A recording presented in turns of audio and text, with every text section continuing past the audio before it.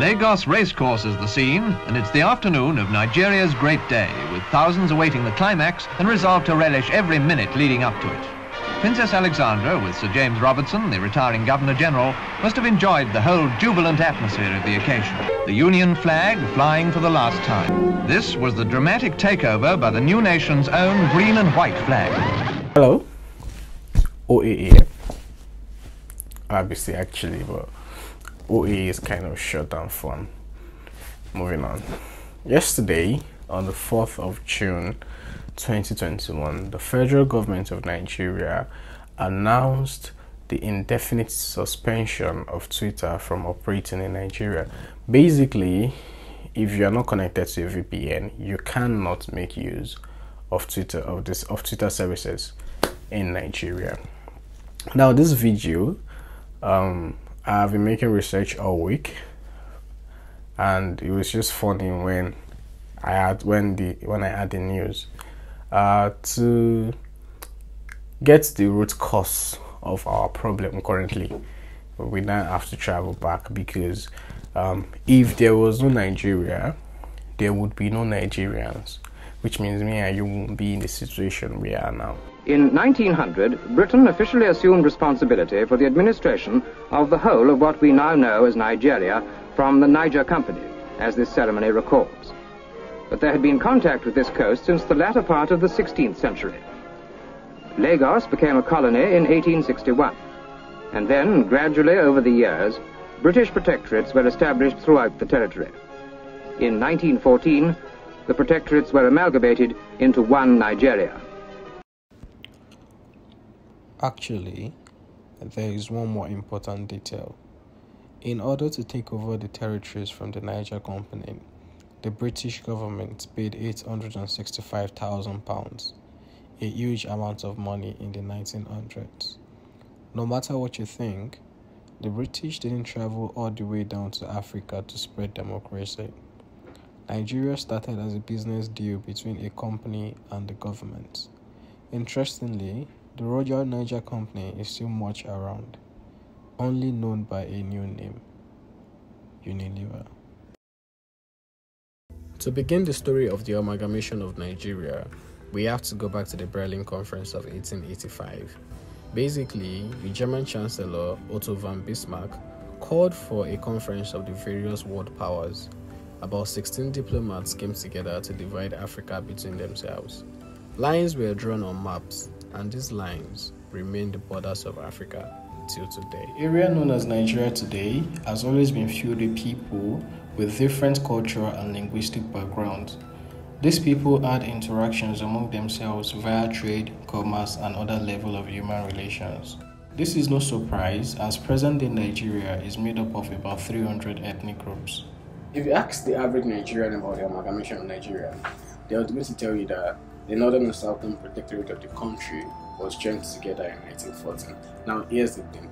There were actually three protectorates. There was the Lagos colony, the southern protectorate, and then the northern protectorate. Now, the Lagos colony and the southern protectorate was joined together to form the southern protectorate, which was later joined together with the northern protectorate. Now, imagine people who normally fight wars between each other, because there was the Jihad war from the north, there was the Bonu Wedai war, and there was the Ibadan and Ijayi war, or something like that. Literally, there were different wars going on among these people. Now imagine conquering them, and then putting them together to form a nation. The area known as northern part of Nigeria today consisted of two kingdoms, the Sokoto Caliphate and the Borgo Kingdom, while the southern part of Nigeria consisted of the Yorubas, the Igbos, the Inri, and a few towns and villages in the Niger Delta area. Well, I'm sure it was more than that, because basically we have 300 ethnic groups in Nigeria currently, so I fail to see how 300 ethnic groups is going to fit into that small demographic, but I digress.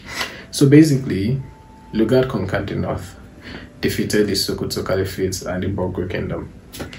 He tried diplomacy at first, but then he used brute force. Now, this man was a terrible man. sorry for the language, because when it came to the Borgo Kingdom, they surrendered. I mean, imagine trying to fight someone and they surrender, but you still carry your soldiers and guns and shoot at them because you feel like the surrender is worthless, like they are not going to be afraid of you and stuff like that. So basically he fired on them. So after that, he began ruling over the Northern Protectorate, and it was quite easy because in the north, the emirs are the highest authorities. That's the there was the emir of the Sokoto Caliphate and the emir of the Borgo Kingdom. So they were ruling through the emirs. They called it the indirect rule. Basically, it was like the emir that would be giving directions and all of that to the people, but the British people, or the British government, the High Commission, passes message to the emir to pass to the people. So basically, Lugard is just going to say, "Yo, Alpha or emir, I want that and see me nobody come outside today." So the emir is going to tell the people that don't come outside today, that type of thing. So anybody that didn't support the government, they got yanked off. They tried to replicate it in the south, and they succeeded with the Yorubas because there were already Obas also in place, just like the emirs. So they used the Obas. I think there was little resistance because there was something about tax and all of that. It has another story on its own, but they succeeded nonetheless. With the Igbos, it was quite difficult because there was no structured leadership. So they had to implement like local governments and stuff like that in order to be able to effectively rule in that part of Nigeria, or to be Nigeria, in that part of Nigeria. So now we go back to Royal Niger Company. The British bought Royal Niger Company and they took control of Nigeria. Now anybody that is paying money or buying anything definitely expects to reap the full benefits or reward possible. Now the northern part of the country was broke, no money. The only way to make money from them was through taxation, and even that was not enough because it just wasn't enough to run the country. So the northern part of the country had a budget deficit, while the southern part, rich in agriculture, palm kernel, palm oil, literally every resource you can think about, they had it. They had so much money, they didn't even know how to spend it. Exports have risen fast. By far the most valuable of them are palm oil products, the raw materials for soap, margarine and cooking fat. 30 million pounds a year flows into Nigeria from the palm trees.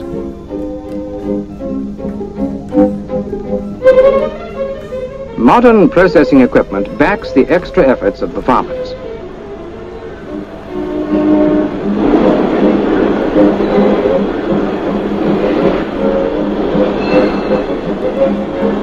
So Lugard was like, you know what, the northern parts of the northern protectorate is for the British, the southern protectorate is for the British. Please bring them together so that I can use the budget surplus in the south to complete projects and all of that, to complete projects and more in the north. So the amalgamation of Nigeria was done strictly for economic reasons, nothing else. This man brought together people who had different views, opinions, religions, different everything, and he brought them together because one of them had no money and they had to, assuage with the other. So ladies and gentlemen, that is how we got to where we are today. Don't forget to leave a like, subscribe, share. Someone asked me if I wanted to make only videos about social media, and I was like, where did you get the idea? And I now realized that my last 2 videos have actually been about social media, and well, those were the things that was in my mind to talk about that particular period. See you guys in the next video.